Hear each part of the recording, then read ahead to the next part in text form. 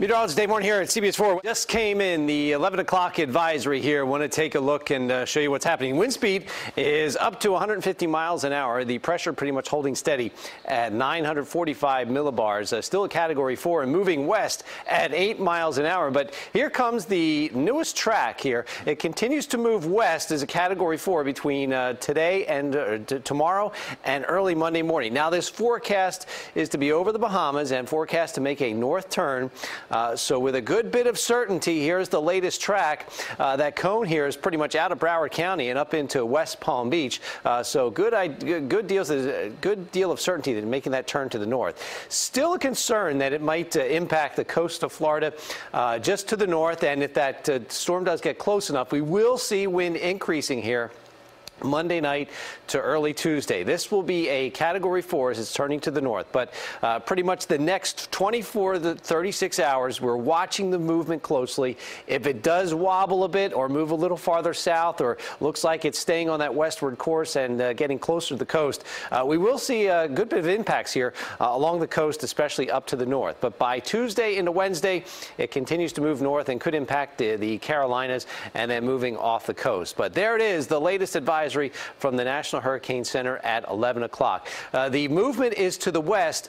Now, it's been holding steady to the west. We're trying to see if it continues to move to the north here. Slowly drifting north. This should continue here over the next 24 to 48 hours. And we'll keep a close eye on if it does look like it's drifting to the south. But overall, it's just pretty much parallel to the coast of Fort Lauderdale and Miami.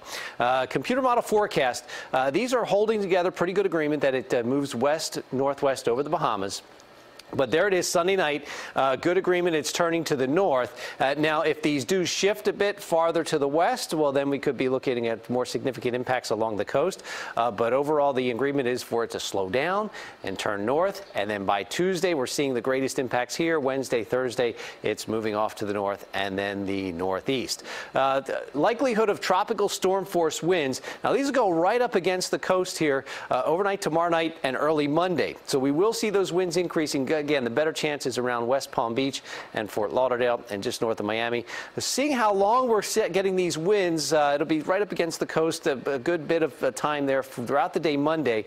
But by Tuesday morning and Tuesday afternoon, they are lifting north with the storm. So Category 4 moving towards the northwest Bahamas. That forecast track has slowed and shifted slightly to the north. It is done even more so with this latest advisory. You can pause preparations today, but keep a close eye on where that track could change in the next 6 hours. We have an update at 2 o'clock, but the next track update will be this afternoon at 5 o'clock. And you may still want to make those preparations tomorrow. You have another day because it is moving so slowly here. So that is the latest track from the National Hurricane Center, and we will have continued updates here throughout the afternoon and evening.